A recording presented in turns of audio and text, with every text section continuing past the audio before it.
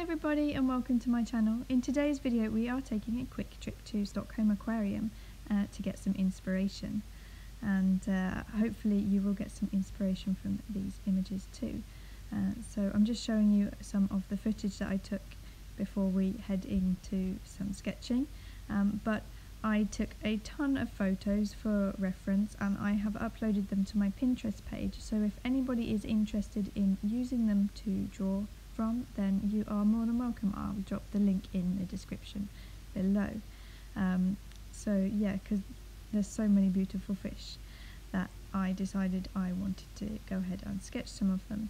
But it was quite hard because the fish, they swim so fast, so you don't really get an awful lot of chance to look at them. So I'm sure my reference images are going to be coming in pretty handy.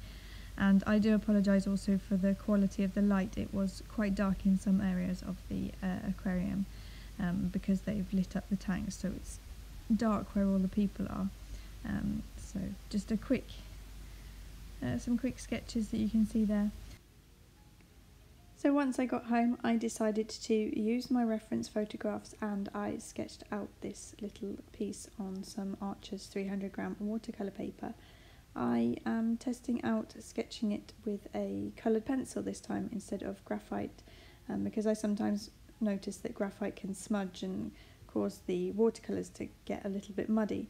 So I've seen this tip to use coloured pencils. So this is just a regular colour pencil. I don't have any of the special Colorays pencils that I often see people using. I just went ahead and used a normal one in blue so that it would blend a little bit better with the watercolours, and it seemed to have done a pretty good job.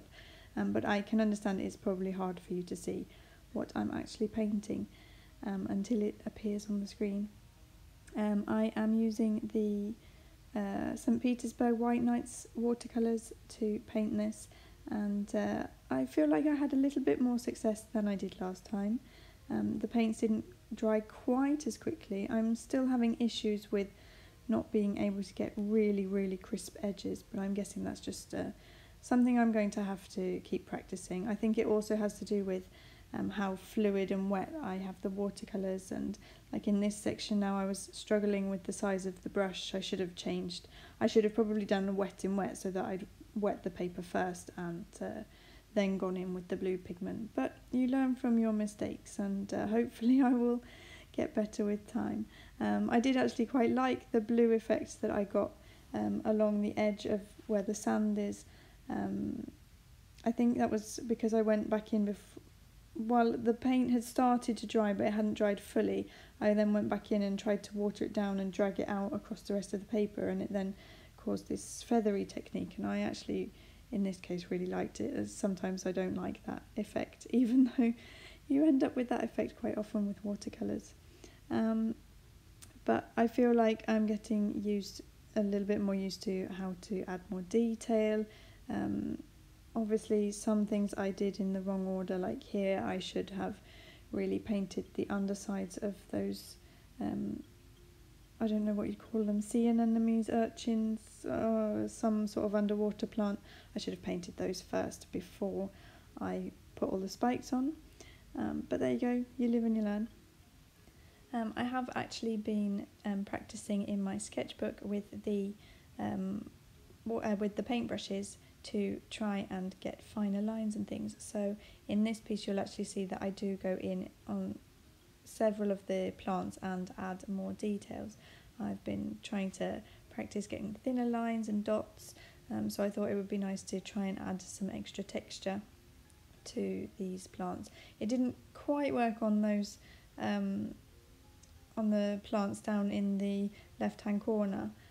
I couldn't, for some reason I couldn't get them to look so three-dimensional, so that's something I'll need to work on. But I was really quite pleased with the way I managed to do the shadows on the plants that are to the left and in the middle. I actually went back afterwards and added some extra details with shadows and things, and I even remembered this time that maybe I needed a shadow on the ground for those plants as well.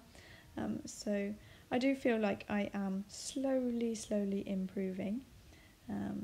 Many things that I still need to work on, but I'm sure I'll get there in the end.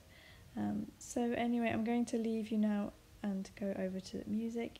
If you like what you see, feel free to hit the like button. If you'd like to come back and see more in a similar style, like to see me learn how to use watercolours, but even draw with other mediums, then feel free to subscribe as well.